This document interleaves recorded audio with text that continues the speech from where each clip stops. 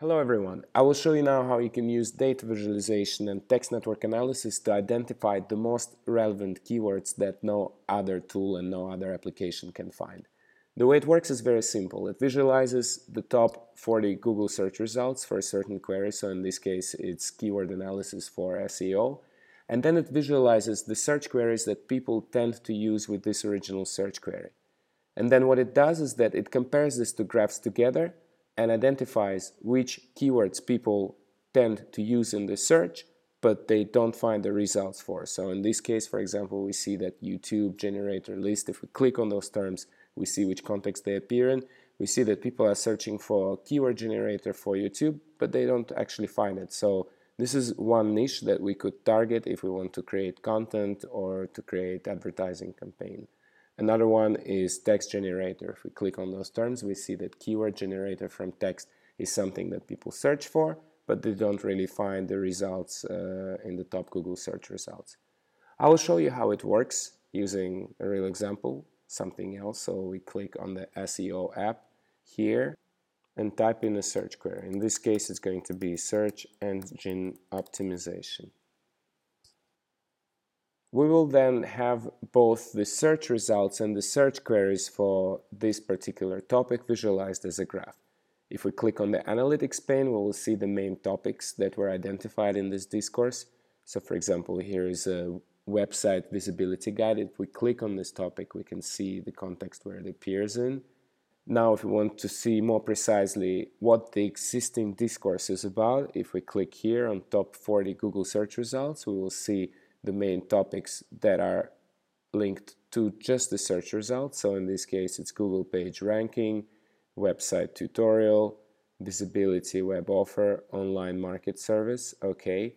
If we click on popular search queries, we will see what people search for.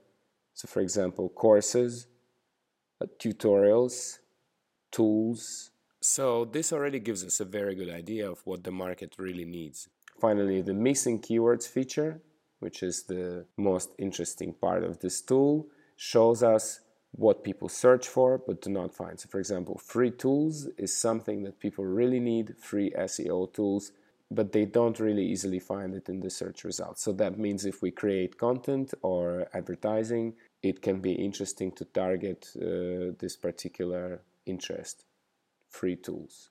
Another interesting way to expand this research is to add more results. So for instance, let's say I want to know more about the tutorial and Google, right? So I click on these two terms, and here I automatically have all of them added into the search field. So now if I want to see what the results are for this search query, I just click Add to Graph. It's going to be imported from Google and added into this very graph. So here I have additional search results for tutorial added into the graph, and I can also do the same for the search queries. I can also do it manually if I want. Okay, so now we have the search results for tutorials and also for the search engine optimization. Okay. Now let's say I want to add some of the stuff into the graph. So for instance, in this case, it's going to be some stuff that I found in the missing terms, maybe tool, search engine marketing tool. Okay, so I can select this and then add it into my saved words, and you will see it will appear here. Another interesting part could be, for instance, adding something about training and certification. This is something that people search for but do not find. So I can add it into the graph, and then it's going to be added into the keyword ideas. So it means I can save them here and later use them when I plan a marketing campaign or write new content. This is how it works. It has many more features. For example, here on the missing content panel, you can have recommended content ideas, also the kind of content you should create if you want to enrich the current discourse. So here are all these options. I invite you to try it out and see for yourself. Thank you.